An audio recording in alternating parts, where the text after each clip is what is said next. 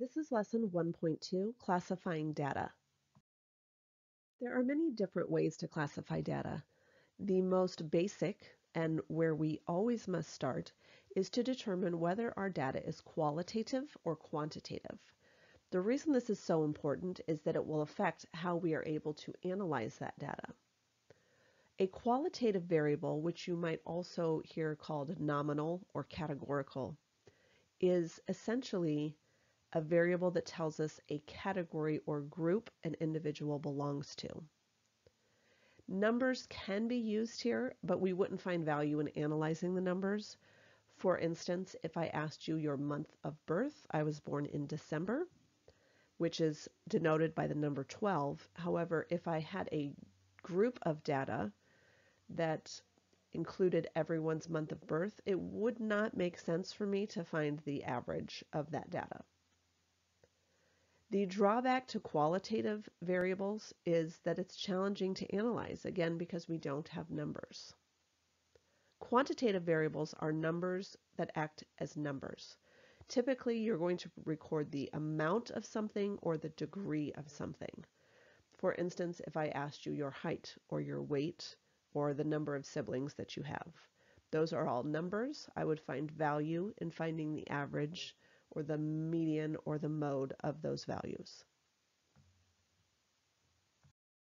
Let's take a look at a couple of examples just to make sure we understand the difference between qualitative and quantitative.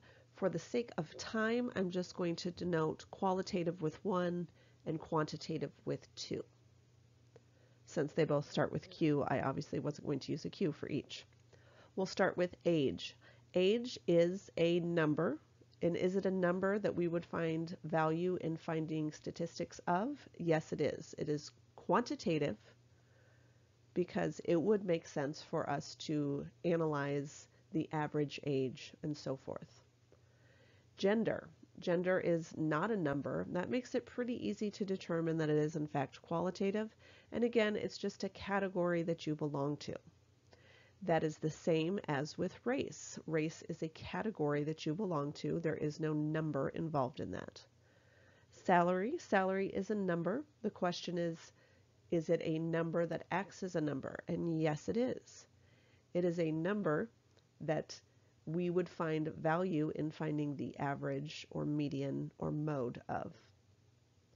The month recorded, where 1 is January, 2 is February, and so on.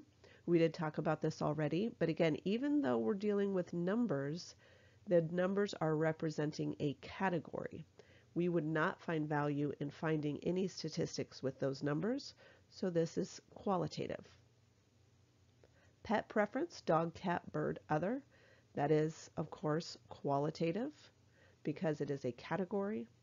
And medicine dosage is a number. We're measuring the degree or amount of something, and that is quantitative. Just a reminder, whenever you see a title in blue, that means I would like you to press pause and try the question on your own. I find it's always easier when someone is walking you through an example, and a little bit more difficult when you have to do it yourself and really think through the process. So please do press pause and try this question. When you're ready, press play to see how you did. I'm going to use the same numbering system I did on our last question, just to make things go a little bit faster. The first question has to do with shades of green paint in a home improvement store. Not really anything to do with numbers here, even if each shade of green paint might be denoted by some number in the hardware store for categorizing. Again, it is a category, so that is a qualitative variable. Rankings of the most popular paint colors for the season. Now, rankings does indicate that we're dealing with a number, but again, we would not find value in finding the average ranking. So this is still going to be a qualitative variable.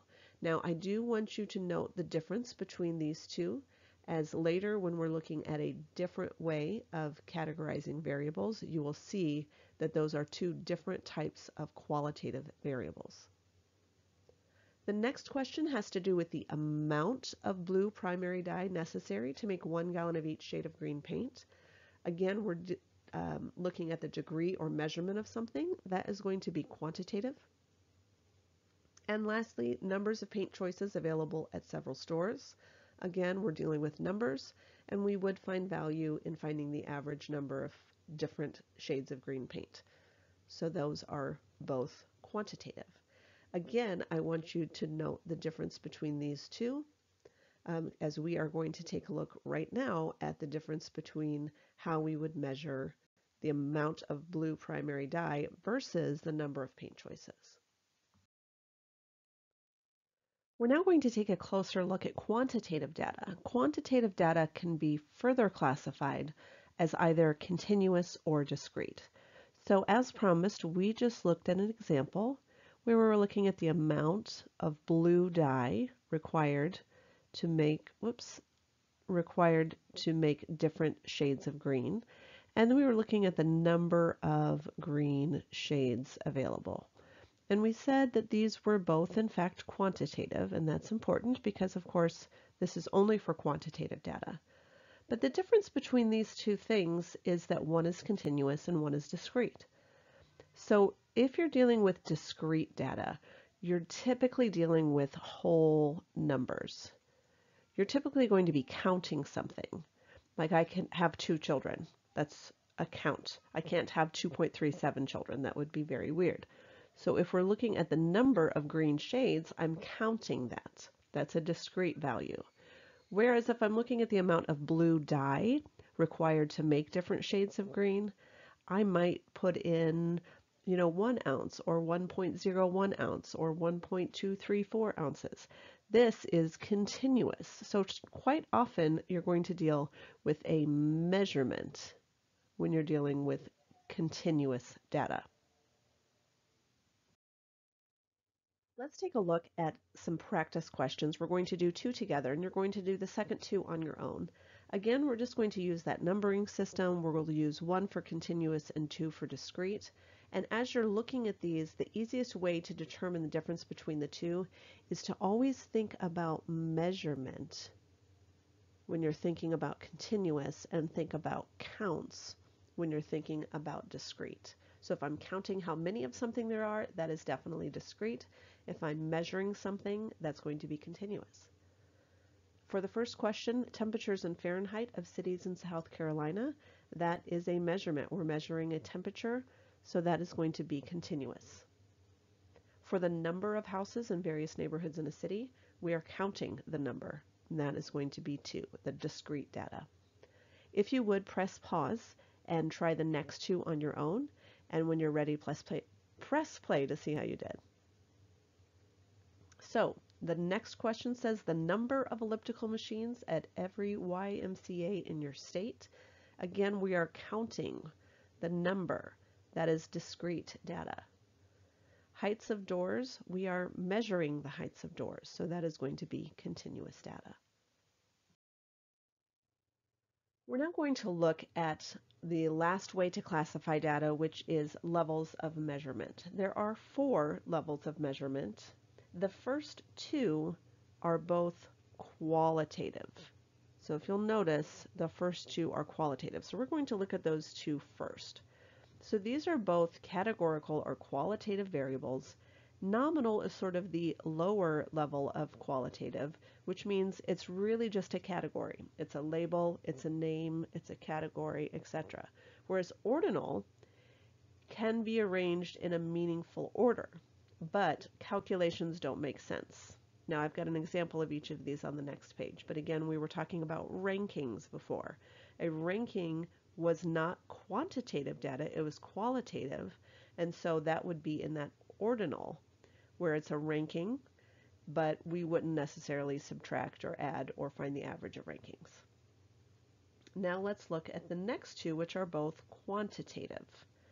So quantitative, of course, means numbers that act as numbers, and the only difference between these 2 is in interval data, there's no meaning for 0, whereas ratio data, the 0 point indicates the absence of something. So that's the difference between interval and ratio. Let's take a look at an example of each. So for nominal, again, this was just a category. For instance, the genres of music performed at the Grammys.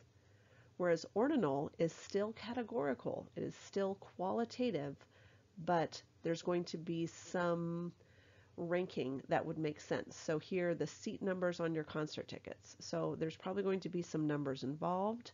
Those numbers are meaningful, but we wouldn't necessarily find the difference of two seat numbers or the average seat number. For interval, again, now we're looking at quantitative data, but where 0 does not mean anything. So the birth years of your classmates, we wouldn't think about 0 as someone's year of birth. Whereas ratio is ages of US presidents when they were inaugurated. So an age of 0 would mean the age of birth. So I'm a very visual learner, and I always find it helpful to have a graphic, especially for something like this. A lot of people really struggle with determining data types, and so I've made a graphic for you between qualitative and quantitative. And again, this just summarizes what we just talked about. So qualitative data, if it's labels or names, it's nominal. If it can be arranged but differences aren't meaningful, it's ordinal. If it's quantitative data, we might look at discrete or continuous. But if it can be arranged in a meaningful order but 0 is not important, that's interval. If 0 indicates the absence of something, that is ratio.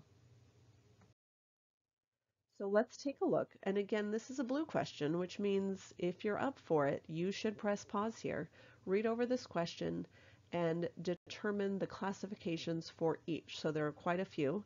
There are 4, and for each of those 4 scenarios, you are determining quantitative or qualitative. If it is quantitative, you should determine discrete or continuous, or neither. Neither, of course, if it's qualitative. And then the level of measurement. When you are ready, press play to see how you did.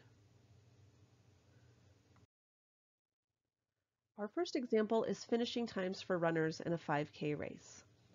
So if I'm looking at finishing times, that is definitely a measurement, which means it's not qualitative. It is going to be quantitative data.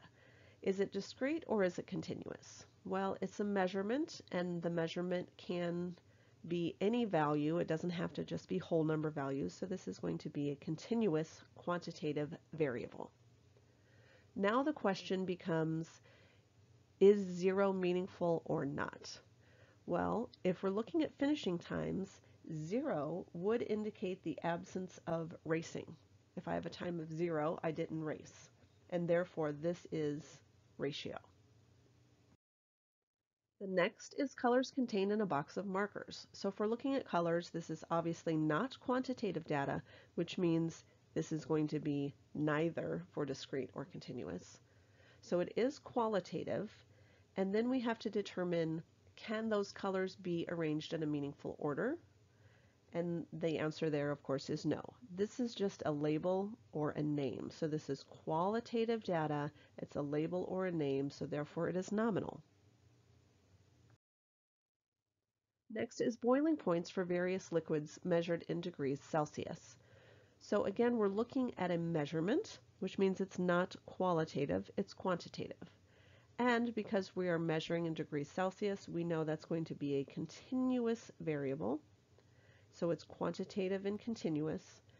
And then the question becomes, does 0 indicate the absence of something? Well, we're looking at degrees Celsius. Does 0 indicate the absence of heat? No, it does not. So this is interval. Whoops, sort of cut that one short there. This is interval, again, because 0 does not indicate the absence of heat. The last question is the top 10 summer vacation destinations.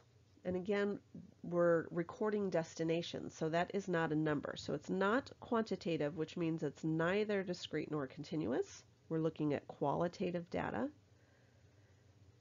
And then the question is this labels or names, or is there some meaningful order? Well, we're looking at the top 10, so presumably we're going to have an order, the number 1 being the best and number 10 being the worst out of those 10.